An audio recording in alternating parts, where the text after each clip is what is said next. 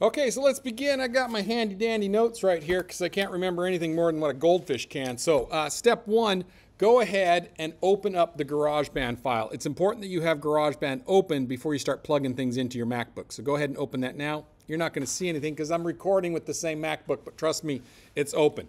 Number two is go ahead and plug in the headphones into the headphone port on your MacBook. Okay, so that's done. Excellent. Number three is you're going to just make sure the XLR cable is plugged into the microphone. It should already be there because it is locked in there. Remember, it has a little lock on it here. So if you do see these two pieces, go ahead and plug those back together. Let's see, number four is you're going to go ahead and plug this into the Studio 24 in the number one slot right here. So go ahead and get that XLR cable where you need to. Plug it into number one. And then let's see, the last step here is you're going to plug in the USB-C into the back of the PreSonus Studio 24 and then plug the other end into your MacBook. And at the whole time you're doing this, the GarageBand's going to freak out and it's going to say, hey, do you want to use these new things? And you're going to say, yes, use these new things that I'm plugging in.